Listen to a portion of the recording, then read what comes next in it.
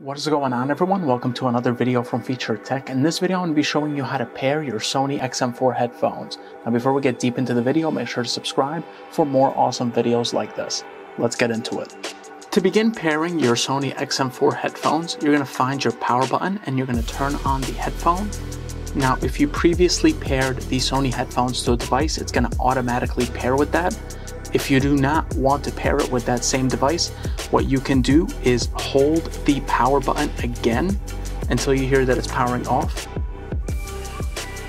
Now that it's turned off, you're going to continue to hold down the power button and it's going to begin going into pairing mode. As you can see now, it is blinking rapidly, which means that it is trying to pair with your device. So you can go ahead and go into your settings under the Bluetooth settings specifically, and you can pair the headphones. So this was my video on how to pair your Sony XM4 headphones. Hope this video was helpful. If it was, make sure to like and subscribe. And if you have any questions or comments, leave them down below. Hope you have a great day. Take care.